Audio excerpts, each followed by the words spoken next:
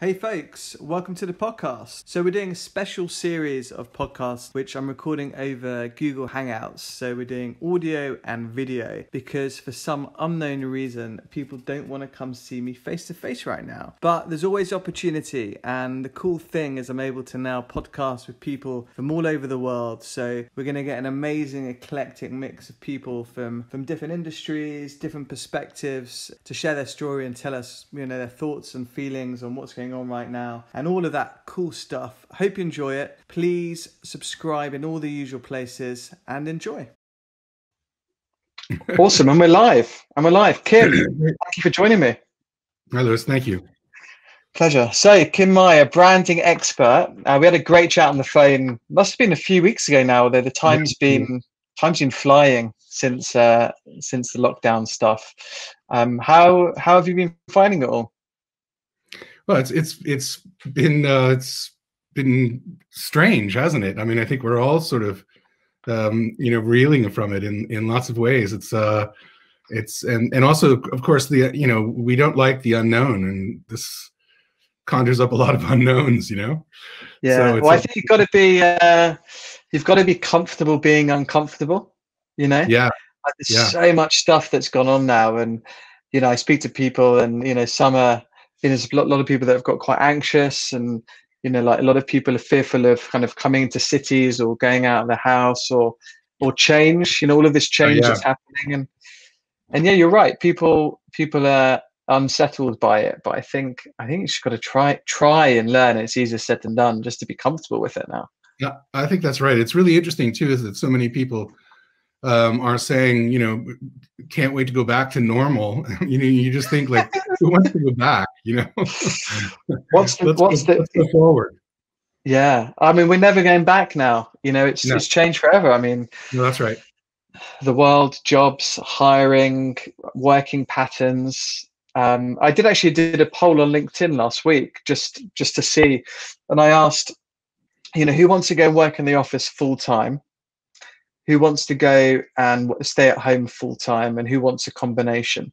And I think it was like 80% wanted it, maybe even more, maybe 85% was a combination plus office, and most were combination. So the office is still like central to people's thoughts in that they get social interaction, but almost no one wanted to go back 5 days a week, which I found really interesting. Yeah, I think that's right. Actually, here where I live, I'm down in Sussex.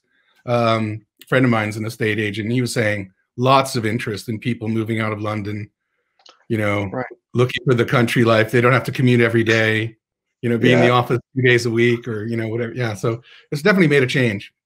Yeah, well, I think there's a lot of, speaking to an estate agent the other day, and there's a lot of vacant properties to let in central London, like zone 1, zone 2. As you're right, like people have, I think they've either left the country to go home for lockdown, wherever that might be, because I think it's 55% of people that live in London aren't from the UK. So fair enough. And then people have been moving out or trying to move out to the countryside, if the countryside want them. But. Yeah, exactly. So what's your background? With a pitchfork. Yeah, exactly. Right. So what have you? Yeah, can you tell everyone a bit about your background? It'd be a great place to start. Yeah. So I've been involved in creating branded experiences, for 30 years. I came up through the publishing industry and as a marketing director, and then literally went into the sort of deep end of the trade show business. Used to run a big IT or tech show called Comdex. It was one of the largest shows in the world. Just to give you an idea, 1.2 million square feet of floor space, 6,500 exhibitors, 225,000 attendees just in Las Vegas for a week. Crazy. And was also replicated in 20 countries around the world under license. So it was ginormous trade show. And I was there for a few years, and then moved into the agency world, working for an agency called George B. Johnson for a dozen years as the MD of the business in Europe, here out of London. And then I joined another big agency in the events world called Freeman, and then MCI. And then about a year ago, a few colleagues and I formed our own sort of little collaboration called Experience Designed. And essentially, what we do is help creative organizations, whether it's a client, a vendor client, a business a client, or whether it's an agency, to use new kinds of planning and design tools to create better experiences for people. And particularly in this day and age when experience is becoming more important, but it's also becoming multi-platform in the sense that it's just not live experience, it's online experience, it's packaging, it's customer service. Every touch point of a brand now is the brand's identity. It becomes a little more complex and needs to be, and a different approach is really required. And that's the kind of stuff that I'm involved in. Brilliant. Has it changed, or has the focus changed much since the pandemic? Obviously, there's no live. If anything, our approach has been endorsed. I mean, I think we were saying all along that look, when the whole movement around live events and experiences in corporate brands has been growing dramatically in the last couple of years, and up to like 30% of some corporations' budgets are being spent on live experiences. Conferences and trade shows and in-store activations and sponsorships of events and those sort of things. So, it's become important, and I think brands have really recognized the value of not just broadcasting at audiences, but actually engaging them in more meaningful ways. And so it's become, big business. I think the thing is that, we all have a tendency to not want to, or a difficulty in embracing change, so a lot of the events industry was kind of in denial that digital and virtual events and online experiences actually played a role. And they only really tiptoed around it a little bit. And I think this is kind of, my clients used to say to me, yeah, all that stuff sounds really fascinating, but we can't afford it. And anyway, if it's not broken, don't fix it. Well, the great thing about the coronavirus episode is that it's broken, so now we kind of have to fix it, right? Do you think it will ever go back to like a big live, 1.2 million square foot of space? I mean, will we ever get back to that, do you think? I'm not a pandemic expert, so I don't know, what the future will hold in terms of the safety of people in large numbers getting together. But I know that I believe that, we will begin to understand that better integration between live and online experience needs to happen.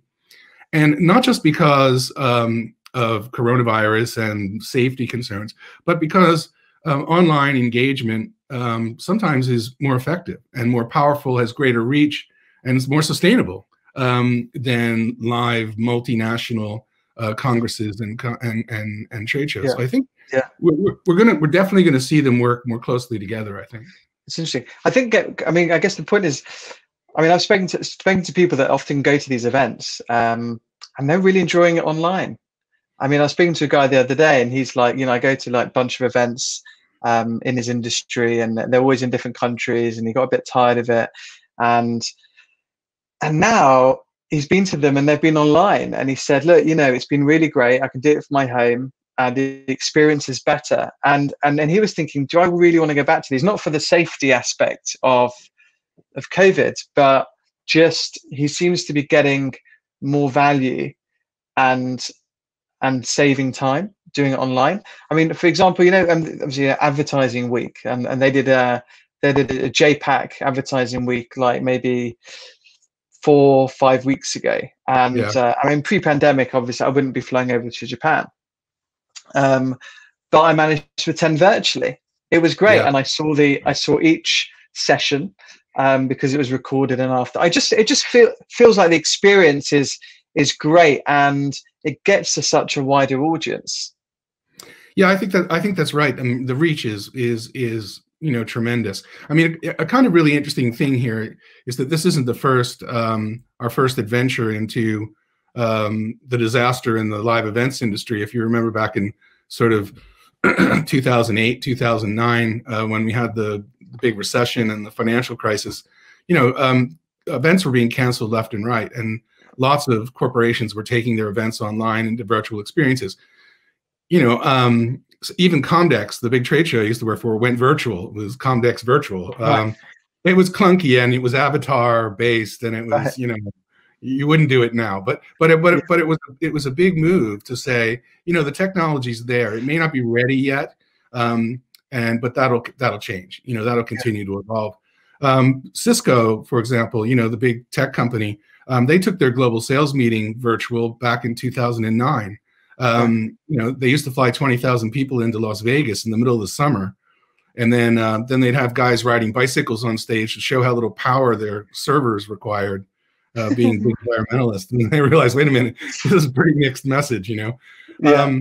And so the lesson in all of that was the technology wasn't quite up to speed, but the other part of it was that live experiences do have a place in our culture, and that's probably not going to change. So even in the case of the Cisco experience, you know, when we interviewed all the salespeople who didn't go to Las Vegas but watched it virtually, participated virtually, we said, "What did you think?" And they said, "Yeah, it was really great, and you know, really cutting edge, but it was really hard to drink beer through a screen. You know, that's the really difficult part." And I think that human aspect means that people, yes, are going to want to get together again, whether it's just a bunch of people who all have red hair, like Red Hair Day in the Netherlands, or people who all ride Brompton bicycles.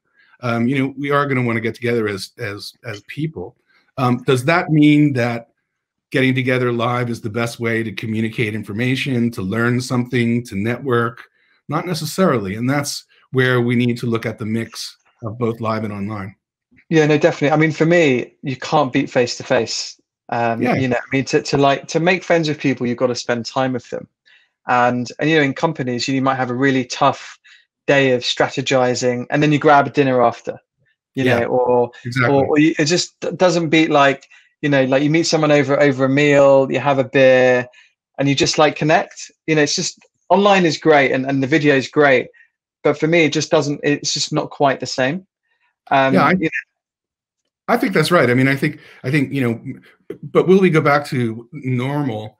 I'm not sure. You know, I think the edges of the normal were getting a little tattered anyway. I mean, I think even some of the very large events were starting to question, does this make sense? I mean, it used to be that large scale events were all about the numbers. You know, I could tell you for years, my clients were always about how many people came, you know, and how many people they got trapped in the keynote room and sold to, you know, that sort of thing. And I think they recognize today that there are actually better ways to communicate at people in much larger numbers, more cost effectively, more sustainably, using digital approaches. So the sort of focus now has, to your point, become more human centric. It now really is about engaging with the audience, getting to know your audience much better, developing more personalized experience, you know, creating opportunities for that live audience to collaborate with one another, rather than just calling networking the drinking reception. You know, how do you get people to actually work together? So I think you know, that's going to change a lot of things as we move forward. Yeah. So you still think, and I do, that the human connections are still super important and should form part of whatever strategy brands are, you know, are planning. Yeah, I think they are. But you know, the other thing though is that we are a new generation of people. I mean, I'm an old guy, but you know, my son's in his mid 20s, and you know, he just you know, he's come to a couple of large scale events with me and just doesn't get it at all. You know, it's kind of like, what are all these people doing? You know, wasting this number of days wandering around aimlessly, going to content sessions that aren't that great. You know, in being presented with PowerPoint in darkened conference rooms. You know, it's not necessarily conducive to a great experience. So I think young people really now do view the world through a digital and live lens, and the two of them get combined. You think, I call it sort of on live experience. You think when you're driving with sat nav, you know, you're being directed by an app, but you're essentially physically driving. I think more and more of our lives are happening in that way. I mean, we can block out ads. We don't have to sit through boring content, even if we're physically there. We have our phone, we have our other devices that we can distract ourselves with. Our attention spans, well, maybe they haven't shrunk. Demand for the attention span has certainly grown. There's so much clutter out there, people trying to get your attention all the time, with all the social media that we're involved in, the streaming that we're involved with, just all of that stuff. That sometimes the human experience is a great way of cutting through that noise and cutting through that clutter, and can be meaningful, but only if it's being designed around the needs of the audience and not the needs of the broadcaster, or the event owner. And I think that's an important change that we're going to have to see. Yeah, no, it's interesting. I mean, for me, I really enjoy watching and listening to something like this, a podcast, a video cast, a live stream. I find it really engaging, and a lot of people are doing these things, and the quality of the content is really gone high now. Like the bar's been risen. The live shows I always found over the years quite hit and miss. Whether the speaker's good. Also, a lot of people go to these events for networking opportunities, which aren't really like there in reality. Like, you're watching someone speak, and then so you can't really speak to the people around you. You might meet people when you're at the drinks or whatever afterwards, but again, kind of, not as many as one would hope. Plus, it takes a lot of time, and so I think you're right. Younger people. And I think just not necessarily age, but just people generally are thinking more about how they spend their time and how they consume content and learning. And I think for me, the human aspect comes from like a one-on-one, like going to meet my customer or whoever it might be, like face to face, and share an experience with them, whether it's a dinner or a walk. I mean, I'm actually doing a lot of walk and talks in the city right now. Right. Yeah. It's cool. Like, we grab a coffee, you go for a walk, and you have that human connection. And then they can watch me on the video, or they can listen to a podcast, or I can do the same if they're on.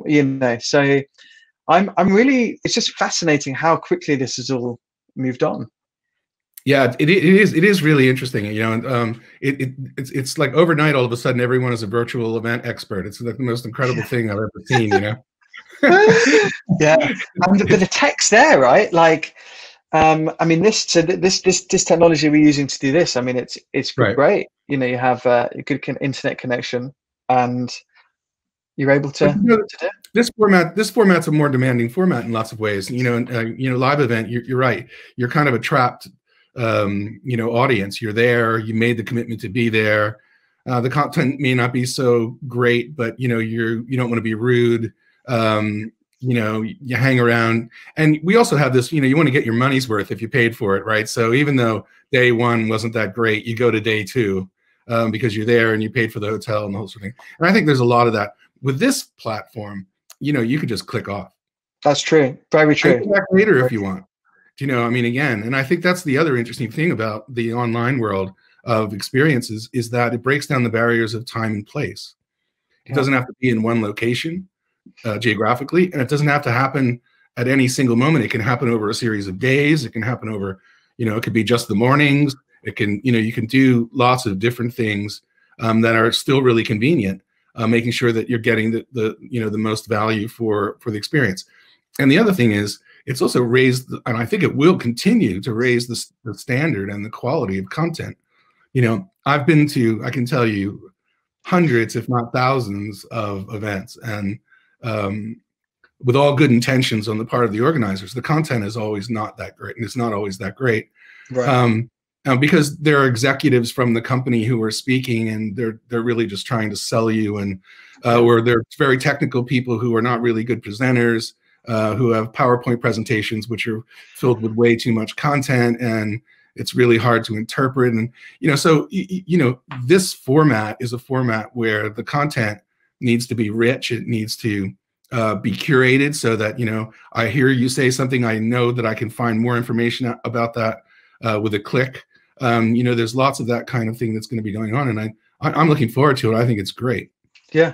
Also, I like. I mean, this is conversational style, and and I enjoy the conversational style. You know, I think people like to listen to conversations, and you're right. So many of the presentations in conferences are set like there's a sales slant to it. You know, whether it's the sponsors, VP of whatever talking, and you can always just smell the sales a little bit. Whereas with something like this, it's less formal.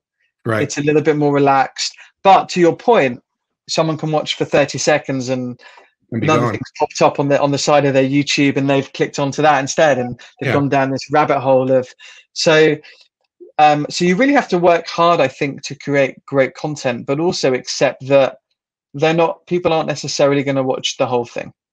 That's right. Yeah.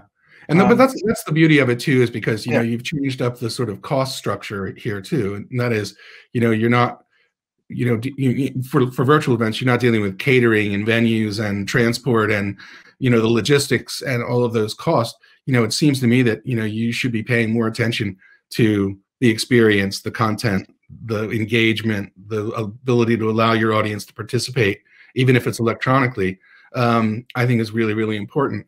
And sometimes that gets lost. I can tell you lots of event planners that I've worked with over the years, their boss says we want to do an event, and right away it's how many people, where's the venue, are we having a reception? They go right down this logistics path, and I understand that, and those things are important, so I'm not criticizing them, but I'm saying, I like this. I'd rather hear them say, why are we doing the event? What's the purpose? What do we hope to achieve? Who's the audience that we need to engage with, and who are they, and what do we really know about them other than their job title? Are they risk takers? Are they more safety conscious? Do they want to innovate, or do they want to just be more productive? What kinds of people are they? And making sure that we're developing content and experiences which suit the needs of our audiences in order to achieve our objective. And those discussions are important in live events, and often don't happen to the extent they should, but they are critical in online events, because you literally can check out.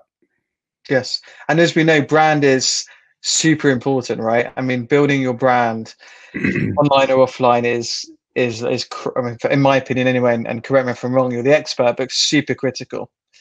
It's really critical.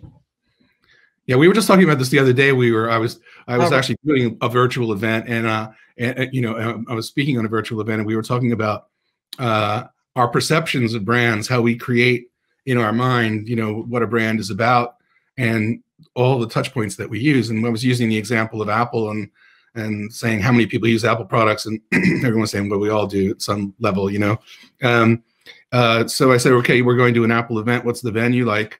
And everyone was saying, well, it's glass and steel and white and clean, and it's somewhere cool. The young crowd, old crowd, young crowd, jeans or suits, jeans, chicken or sushi, sushi. And then one guy said, don't you just love when you open that iPhone box, that sort of vacuum that happens, and then there's the phone. That all those little things create the sort of identity and the cohesion of those experiences, create the identity of the brand. Yeah. So like the sensory marketing, so like the touch, the smell, like the whole, because with Apple, it's great. They've done a great thing. I mean, you'd go and buy. There's rumors they're building a car to rival Tesla, and you'd probably buy it. Like it's a cool brand. Would you buy a car from Nokia? Probably sure. Yeah, exactly. No, that's right. That's right. And it's interesting. It's even in spite of brands' best efforts in some ways, because, take a brand like IBM. I think they've done a lot to sort of modernize the IBM brand. No question about that. And to really sort of modernize the sort of big blue concept. But even still, when you ask people, we're going to an IBM event, they say it's a hotel or a Congress center. There's more old people than young. They're in suits, not jeans, and you're eating chicken. So these brands, they imprint on us, our image of who they are, and that's very tough to change unless you're really, really consistent with every touch point in the experience. I don't know about you. I'm really impressed with Microsoft the last 5-10 years, because they're an old company. They've been going for a long time. Yeah, for me anyway, it just feels like they've upped the game, and they've been able to to keep pace with some of these newer tech firms, and I think they've done great. You know, they have some visionary leadership now. You know, that amazing. I think, yeah. Yeah, and then they obviously bought LinkedIn, and so I think that's a cool story. On Yeah. on the online content, because I think whether we go back to live events or not, it's a huge part now of, you know, of a brand's advertising strategy. Are you seeing people do it well, or are you seeing people kind of falling over the line of a bit of selling, and like similar to the, like they just stepped off stage and turned the camera on and they. Well, I think the and again, this is just my sort of opinion, but I think this whole concept of pivoting is kind of an awkward concept. I think the idea is we should have been transforming the live experience approach to incorporate online experiences all along, and it really isn't a matter of, I can't do that anymore, let's do that and expect it to be terrific. I think the great thing though is that I think everybody is willing to participate with less than great right now.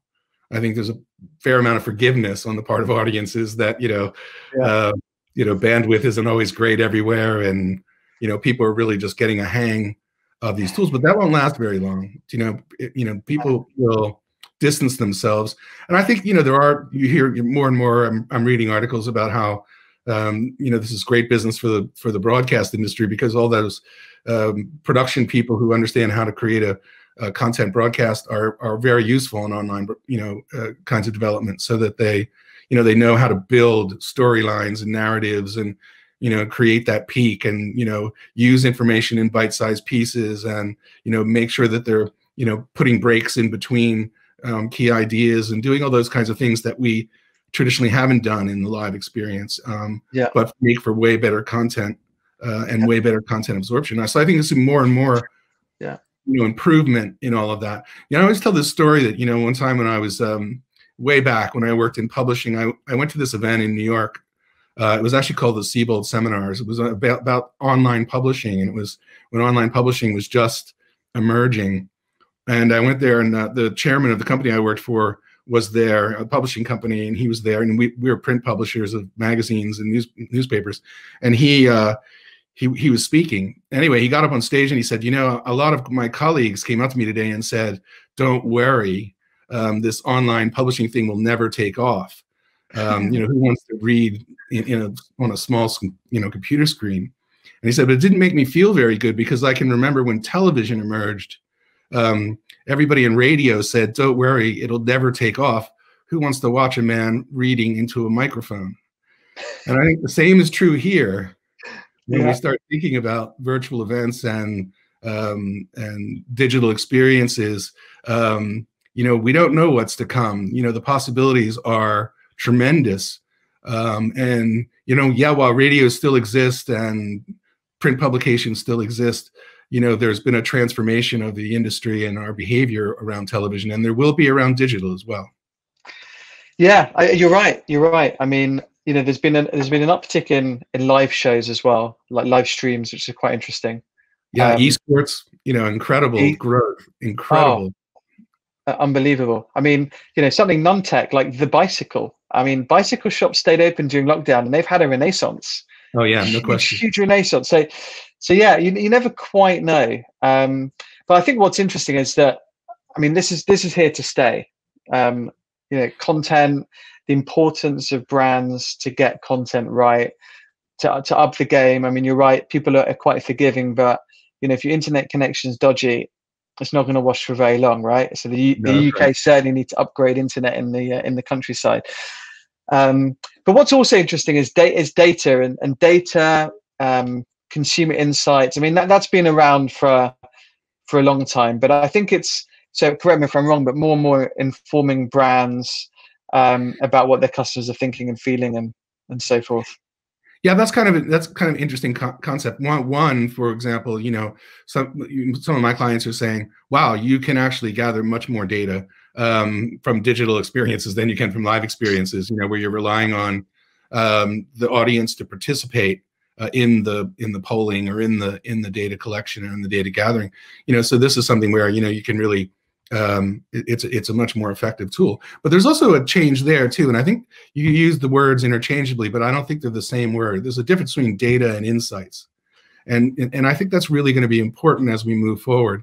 I think the traditional business strategy model has always been about analyzing the present and past and then making predictions about the future based on those assumptions. So, well, it's been my experience in the last 20 years that if you don't have a margin of this amount by the first quarter, then you're going to be screwed the second quarter. Those are the kinds of calculations that we've seen traditionally how businesses are run, which has been, I guess, a safe way to do it, but it's also been an inhibiting to innovation and inhibiting to change, because you really don't want it to be you don't want to embrace the unfamiliar. You want to make sure that you're sort of as safe as you can be. And of course, transformation and innovation is inherently unfamiliar. If it was familiar, then it wouldn't be a breakthrough, would it? So, and I think in the new approach to planning and to where we're taking more of a design approach, the issue is less about mapping data and much more about understanding insights and direction. What are people's intentions? What are their, what kinds of behaviors are they exhibiting, so that we can start to find ways of predicting what the future might look like, and that it might look different, and that we can create solutions to sort of embrace the future rather than be modeled on the past. And that is a really fundamental and important thing in developing human-centered experiences, in that we need to understand people for a change rather than data. Yes. Very different approach. Absolutely. I'd also say though, and a lot of people, whether it be entrepreneurs or people in larger businesses, they get a bit scared to create content. It's tough to go on a video and on a podcast or film yourself doing some content. Yeah. And so for me, you can only really get the good quality insights if you have the data, right? So if you go and do loads of content, after a year, you're gonna have loads of cool data to be able to delve in, get the insights, to then refocus and double down on the bits that have done well, or you'll understand, who's consumed and so forth. Yeah, no, that's really important. And I think it's a classic actually in the events industry in particular, that they talk a lot about data, but they rely on it very little. Right. But the beauty of this, I mean, even with the podcast, this podcast I've been doing, we moved to video during lockdown, but it's been about 2 years. And you start from small numbers and it grows nicely if you do it regularly and consistently, right, and you up the game and stuff. But you get so much rich data. You find out, where people are listening, what time they're listening, which ones are more popular than others, and suddenly I went from my friends laughing at me that I did a podcast to them listening to me, to them asking me how to do it themselves, right.